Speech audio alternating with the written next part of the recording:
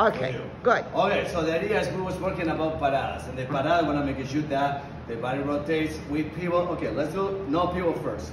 So we're gonna keep your balance on your left, and you wanna slide softly backward, making it smaller. Then you wanna make sure your balance is on your right foot.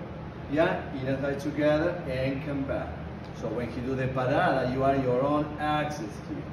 So we're gonna make sure we don't make it too big the stand and we don't open the hips. See? So now if you keep pivoting me, so I'm pivot a little bit and now back to the same position here. See? And then come back and then a little pivot and then I slide back. Okay? That's one thing that we was working.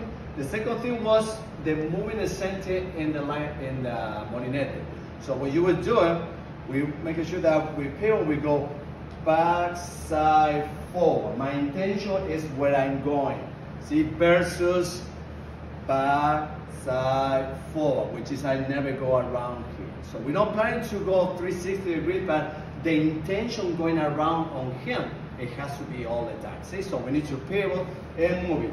Back, side, forward, side, and back, side, forward. Both sides. And when he's doing the sacada, we want to make sure when he creates space, we keep the space as a follower roll. We need to keep the space and know when we do the forward step, leaning on him.